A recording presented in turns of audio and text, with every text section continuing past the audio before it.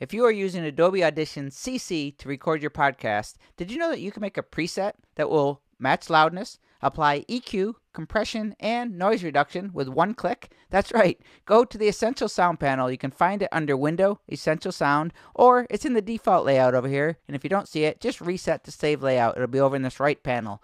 What you want to do is click your dialogue track or your interview track, go to the dialogue tab. Adobe comes with a bunch of presets right here. I start with the podcast voice. You just drag the sliders, add dynamics, which is compression, or EQ, repair sound, that's noise reduction. You can also match loudness to comply with loudness standards. Once you get it the way you want, save a preset. I have one right here that says mic. Every time I record in the podcast, in the multi-track, I just click my dialogue, go to mic, and I know that all of my effects are applied and my podcast is going to sound good. As easy as that. That is the Essential Sound panel in Adobe Audition CC.